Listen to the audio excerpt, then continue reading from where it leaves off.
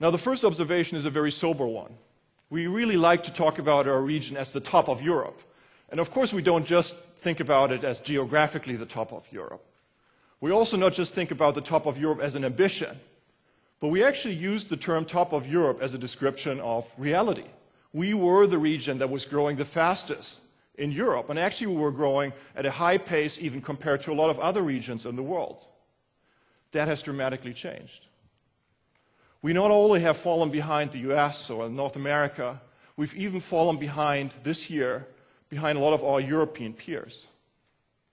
Why has the global crisis hit us so hard? Really disproportionately hard. I think that's a key question that we have to ask. Did we miss out on something?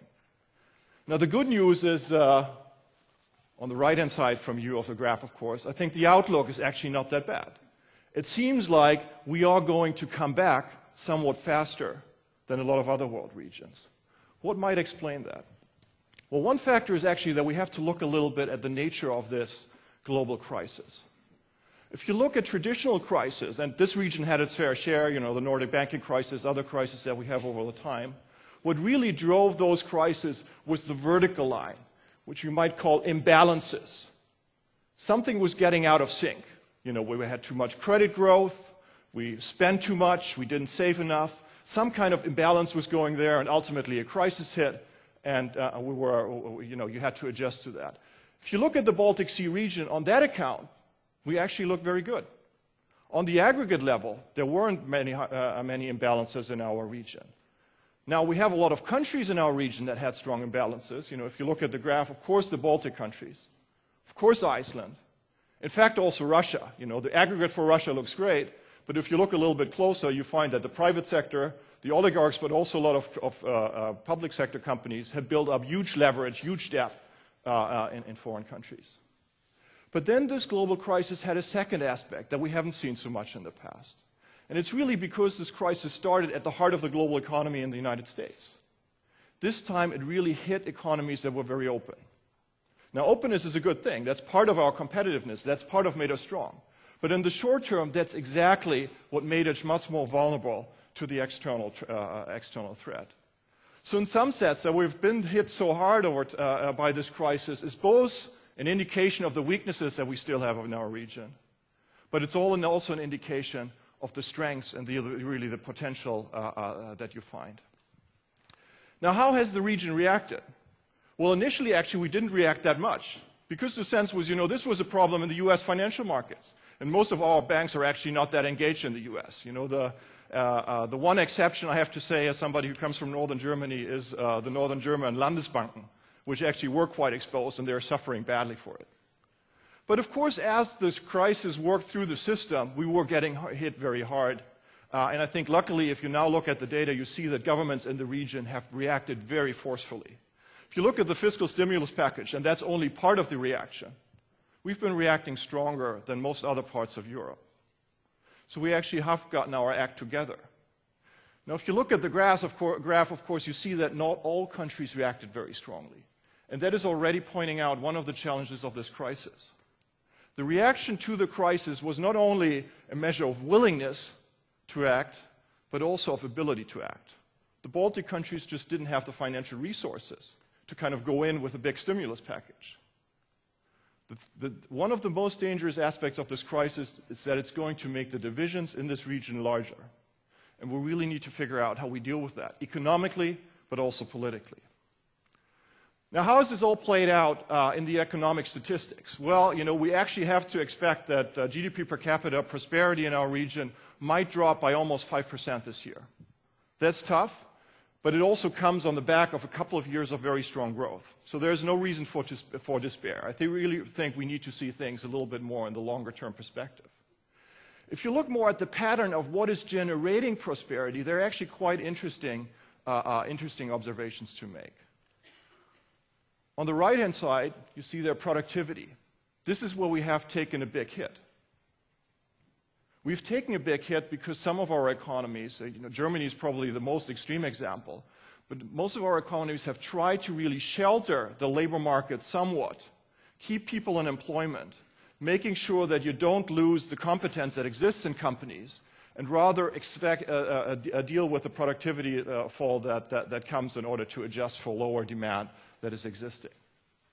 So that is how we as a region have reacted. That gives the potential, if the economy bounces back, we actually will see very high productivity growth to move forward.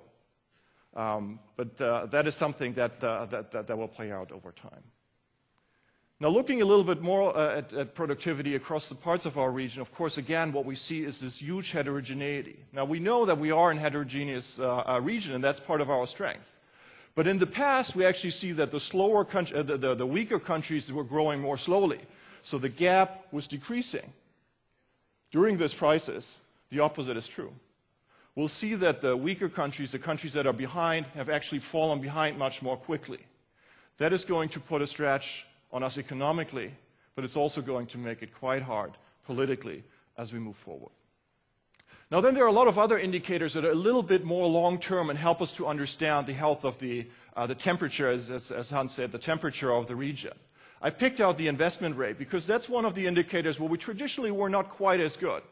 We're wondering why aren't our companies, if the environment is so good, why aren't they not investing more money? Well, we have a high capital stock, but you still need new machinery to really upgrade and become stronger. Now, over the last years, we were very proud to observe that, finally we seem to have made it. Investment rate was really moving up.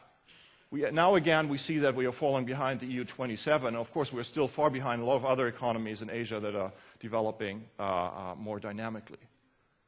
So the long-term challenges that we had, they are still with us. We haven't really lost that much position, but we're kind of sliding a little bit on patenting. We have trouble attracting foreign direct investment. We have a solid position on all of these indicators, but there is almost a slow trend downward, and that's something that we need to deal with. Now, looking at these economic outcomes, what does this mean for regional cooperation? There's lots of stuff that needs to be done by the prime ministers here in their own countries, but what can we actually do together? Well, the first issue really is this crisis is making the heterogeneity in our economies even more hardly felt than ever before. That's troubling. For an economist, that's great because there are gains of trade and all of that, but politically, it's actually very hard. It is hard because what we see is that people perceive reality in very different ways. I looked at some of the survey data, and what you find is that people in the Nordic countries, feel that the crisis is almost over, we are going in a brighter future. If you talk to somebody from the Baltics, from Latvia, from other countries in the Baltics, the opposite is true.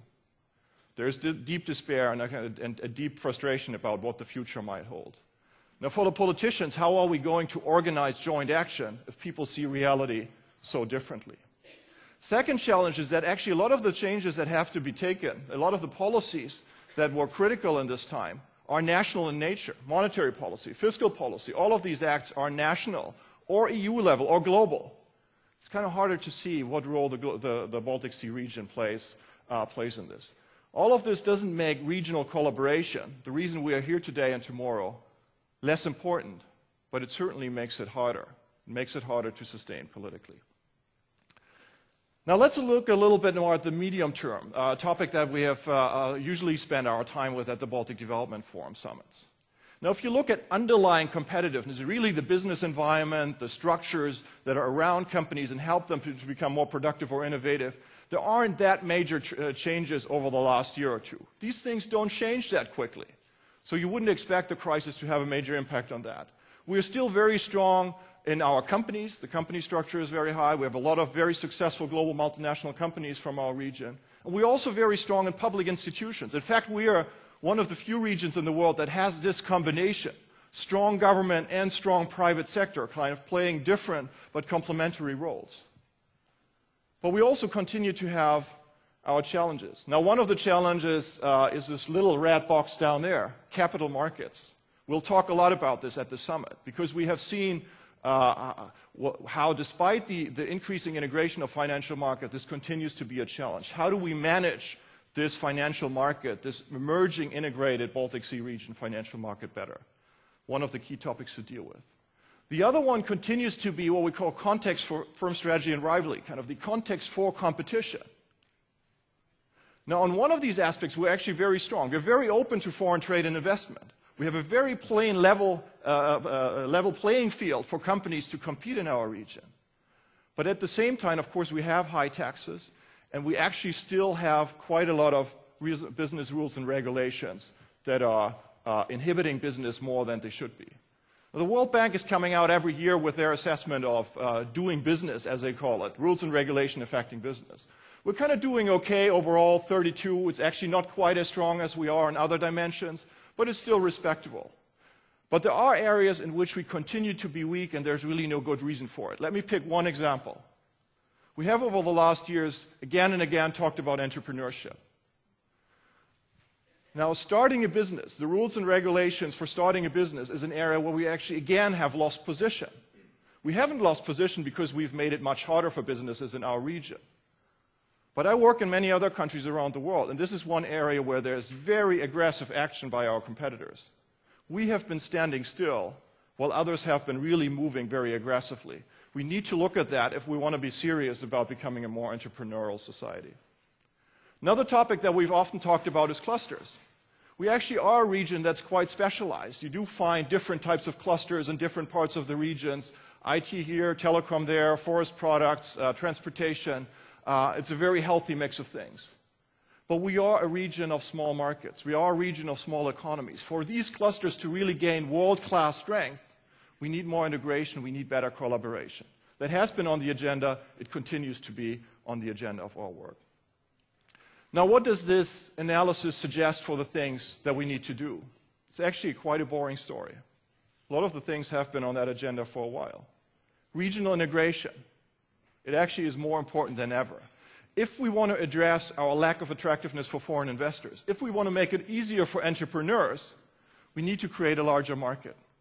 We can only create a larger market if we remove the barriers that still exist. The EU is not sufficient to do that. We need to work closer together within this region to move forward. Moving towards innovation. Well, clearly we can only gain on productivity.